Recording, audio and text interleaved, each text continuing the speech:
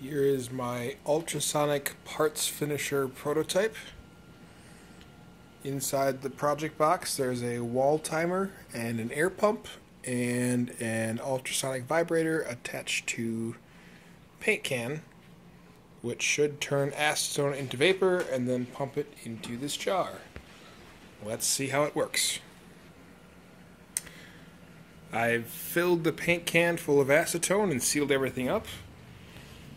Now we'll plug in the project box